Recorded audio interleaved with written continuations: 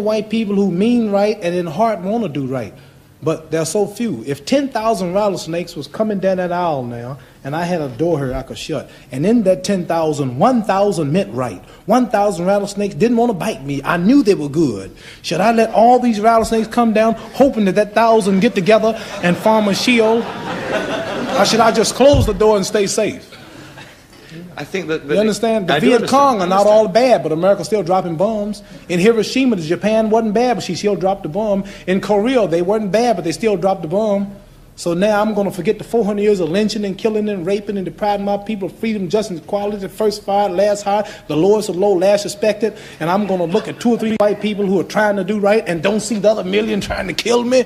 I'm not that big of a fool, and I'm not going to deny it. I believe everything. I'm just saying. It makes sense to me. From the first time I saw that clip, I was just like, it makes sense. It makes sense. So starting from the beginning, when he was talking about a few white people who mean to do right, I think that's a good place to start. Then we can get through it.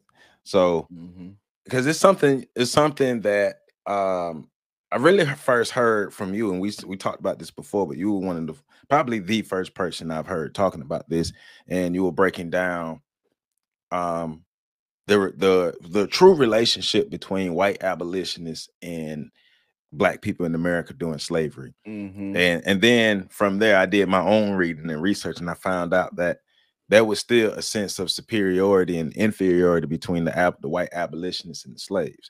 So even those white people, like he was talking about, white people who meaning to do right, even those who meaning to do right still have that superiority complex or that superiority idea over Black people. So yeah, they are nice white people. They might be liberal white people. They might not be the white people who are outright in your face racist, but that doesn't mean that they see you on an equal plane.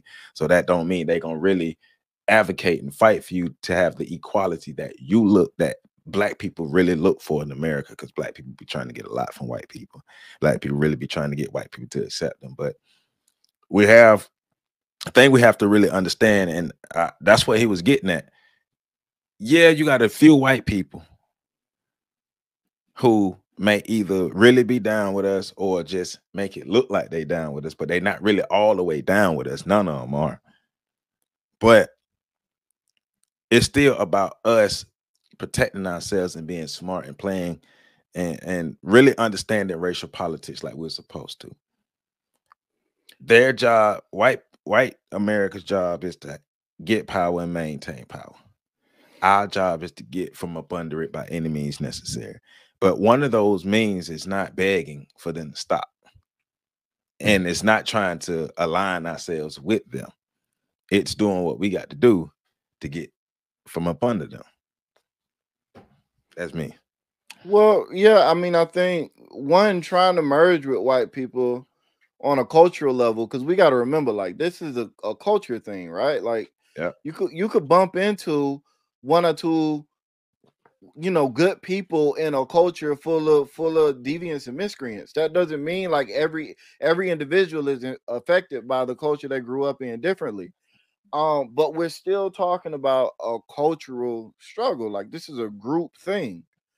So I think one of the mistakes we make is trying to individualize. And this is something I've been saying for years. You can't individualize racism. You can't. It's a group thing. So, and the games they play with trying to get us, and it works. Individualism works well in America for a lot of reasons. One of the primary reasons, I think, is because it allows people that are a part of the dominant society, that have the power and the resources and all of that, to not feel bad about being a part of their group by saying, well, me as an individual, I'm different. And even those that are in culture groups that are less powerful, that are in minority groups, they can as well feel better by saying I'm different. But this idea that we can merge with them and everything will be cool. Well, the Native Americans tried that. It didn't work out. They restructured their whole culture to try to be more appealing to white people, and white people still did what they did.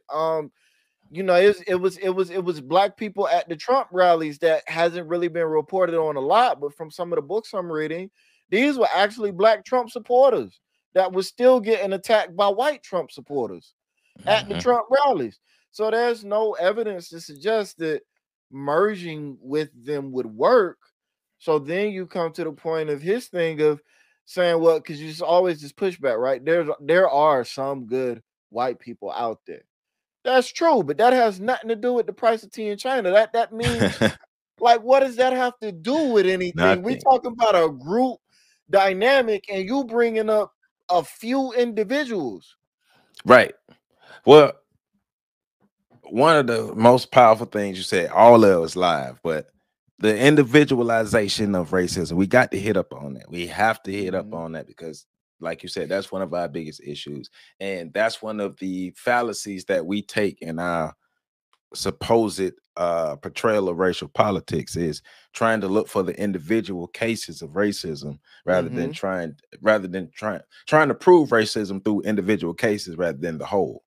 Because when you try to prove, because we've talked about it for years of how, and we've seen it in front of our face, how racism has evolved over the years. It's not, it went from being in your face to being covert. And well, Malcolm X told us about this, how, because it was liberal then, but you had such a barrage of conservatism in your face racism that people wasn't really paying attention to the liberalism of it like they were supposed to. So now here we are, and the liberalism is in your face now, and the conservatism is not in your face, but the conservatism is still there. That's what everybody is still focused on. That's what everybody is still the target for black people, while aligning themselves with the liberal white races who taking every goddamn thing from us.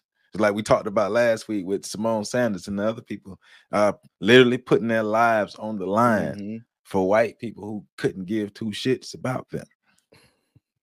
You know what I'm saying? And it's not like you were aligning yourself with John Brown, who proved that he was down. Like, he proved that he was down by putting his life on the line. You aligning with Bernie Sanders, who ain't did nothing tangible for us, nothing tangible. And like you said last week, the excuse of which he walked with Dr. King when he was a teen and had nothing to lose. What did he do for us as a politician, as a man with resources, with things to lose? John Brown had things to lose, his life and all that stuff. He lost it for us. What did Bernie Sanders or these other liberal white people that you all love, what are they doing for us? Nothing tangible. So get off the white tit. And there's been a lot of documentaries, a lot of groups, a lot of books written about white people coming into black spaces under the guise of trying to show black people how to liberate themselves and taking the space over. I mean, we just saw that with the George Floyd movement, how that was co-opted by white liberals with the best of intentions, and even some of the white people that I've heard that are honest about it. That was this documentary I was watching. I think it was called Saving the World, but I forget exactly what it was called. But there was a white dude in there, and he said something that we've been saying for years. He said, why would I let somebody from another culture group come into my community and teach my children? Right. And he was saying that as somebody that was involved in the process of going into other culture groups to teach their children. Because he get it. But we're so stuck in this we are the world, misconstrued Martin Luther King message stuff. People forget. People are stuck on, especially like with the Dr. King messaging that they pepper us with every year, because you know it's gonna come back up. We almost back close to February or something. Whatever happened, they're gonna pepper us with the Dr. King stuff. People focus on the few words that he spoke within this "I Have a Dream" speech.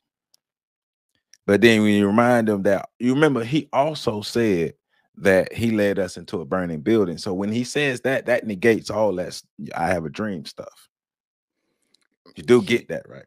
He said he had a lot of speeches. He had a lot, but people like to hone in on those little pieces. Well, he talked about, black people and white people and all races being together and not judging people by the content of their character. But he, like you said, he said a lot, but we just picking out stuff. And we just gonna throw out, because I'd be like, well, I thought we were just saying Dr. King quotes, because he also said he led his people into a burning building, which means he understood that the messaging that he was giving at one point, when he looked at the tangible results, this ain't it for my people, because we're in the worst situation. I mean, we still, and our situation has gotten even worse since then. I mean, he also said the United States government has given my people a check that when we tried to cash came back marked insufficient funds.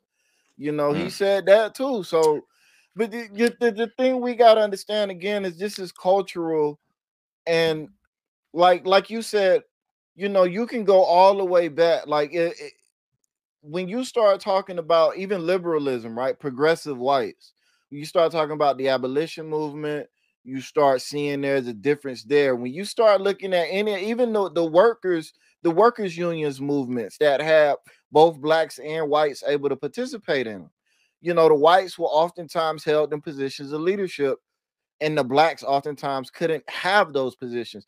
So everywhere you look, you see where really it's a disagreement with how inferior are blacks actually. Right. They shouldn't be slaves, but they should be under us. Right. So with that, it just goes back to, and I say this all the time, look, it ain't that we saying that you can't have your white friends and all of this other stuff. You can interact with whoever you want to interact with, because that's the wonderful thing about people being individuals, is you might find somebody of another race that's jiving, but you also need to understand that that individual is just that, and that's separate from this culture piece, this group collective piece that we dealing with when it comes to racism. Right. And I'll say this and then shut up. If a white person is truly down for the cause, they should be down to be a foot soldier and do whatever we tell them we need done. Right. I mean, right. So so another one of my favorite parts, my most favorite part of what he was saying is the snake analogy. You got 1,000 snakes coming at your door. 100 of those 1,000, I might not be saying exactly right, but 100 of those 1,000 are non-poisonous and on your side, but the other 900 are against you. Should I let all 1,000 snakes in my house and try to sort it out and see who's who, or should I leave all of them out? Well, to me, the logical answer would be leave all them out. Leave them out. Why would I allow all of this into my space? And I know 90% of this don't mess with me. I know that. And I'm allowing it all in my space just because a few of them rock with me.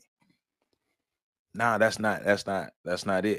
And it goes to, like you're saying, even within the organizations and things that we have. Solution to a lot of things that we do. Stop just allowing anybody into our organization, especially our community organizations that are designed to help Black people. Stop allowing just any and everybody in. Stop accepting things from any and everybody. Stop just placing any and everybody into leadership positions. There should be some kind of I guess you can say, I just use this for lack of a better word, like rites of passage or something. It should be earned. You don't just like, that's how Rachel Dolezal got into the NAACP. And then people made excuses for, well, she took care of a couple Black kids. She adopted some kids. She helped some kids. That pulled at the heartstrings of some women that I had conversations with, Black women. She helped some kids. You looking at it from an individual level. Rachel Dolezal ain't shit. Rachel, you had to do, why you can't, if you was that concerned about Black people, you could have just came in as a white person. You could have did more good as a white woman than you could as a Black woman, if we being totally honest. You didn't have to perpetrate yourself as a Black woman, but you did, and you ran with it. And then when you got caught, the Trump call for her was, I helped a couple Black kids. Now you disingenuous than the motherfucker. Because if you wasn't, you would have showed up as a white woman. Because and here's the thing, right? We don't need those 1,000 rattlesnakes, to use his example, coming to the door to try to build the shield to save us. We Right. need those 1,000 rattlesnakes to talk to the other rattlesnakes to get them to chill the fuck out. Right. That's their Why? job. Right? Why are y'all trying to bite me? Like, we don't need a shield. And so, you know, to say it directly, white people, we don't need y'all coming into our organizations and teaching us and telling us and trying to show us what we need to do to properly assimilate into American culture. We need y'all in y'all communities talking to y'all people about how fucked up it is that they prevent us from getting resources for whatever reason. But at the same time, we as black people need to understand that as a group, that's their prerogative. Like, if they don't have to give you resources, They don't. if they want to keep the resources, if they want to maintain the power structure and the power dynamic the way it is, That's their because they business. have the power, that's what they can do. If you want it to be different, do something to be You different. got Build to your own shake it power up. base. Well, that's very powerful right there, and that's needed. What you just saying. I've said this before. Black people, stop going into white spaces and trying to force your change, the change that you think white people need to make in their spaces on them. Build your own space. Go into our own spaces. Take that energy, either create your own black space or go into another black space and help build those black spaces up. White people don't owe us that. They make them do it. And if they choose not to do it, you go cry discrimination. So what? They know they discriminate. They know that's why after they do that, that's why they get them bullshit hour or day trainings. Think about it. Think about what's the usual response from some discrimination. Oh, we're gonna go to training. Everybody know it's bullshit, but they just do, they have to do that for the PR, but they know they discriminate. They like discriminating. That's why they still doing it. And that's why they get that bullshit trainings to say, well, we learn more. And guess what? The discrimination doesn't stop. It just goes covert. That's when people talking about, well, they have microaggressions. Duh, because they smart. Racism evolves. They're not gonna just go. So you got someone who's still OG, who gonna be in your face, but for the most part, it's gonna be evolved. It's not, it's gonna be more covert than overt. It's gonna be more liberal, and it's something that you're gonna fully participate in. Stacey Abrams.